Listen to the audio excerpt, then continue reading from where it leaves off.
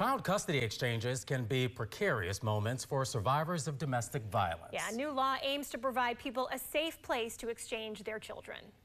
We truly believe in safety and security for everyone. Polk County Sheriff Grady Judd says most child custody exchanges are peaceful and uneventful. But occasionally, we see an event where the family just can't stand each other. And as a result, there needs to be a safe exchange. Substations in Polk County already have safe child exchange areas. The new law signed by Governor Ron DeSantis in early June requires every sheriff's office and substation in Florida to have them.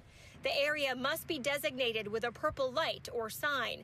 It must be accessible at all times, have adequate lighting, and a continuously recording surveillance camera system. Make sure that there's no crosswords, there's no ugliness that occurs. Because if there is, we'll put you in jail and have a videotape.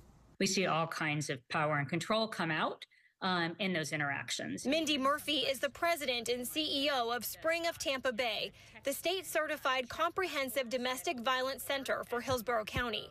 She says victims and their children are often put in dangerous positions during child custody exchanges, adding people do not always stop abusing after a breakup.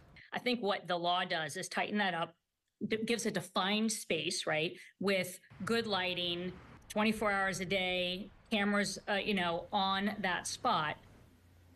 The new law does make sheriff's offices exempt from liability for anything that occurs at these locations. The Springs' Mindy Murphy says it is still best for survivors to pay attention to their surroundings and follow their gut no matter where they are.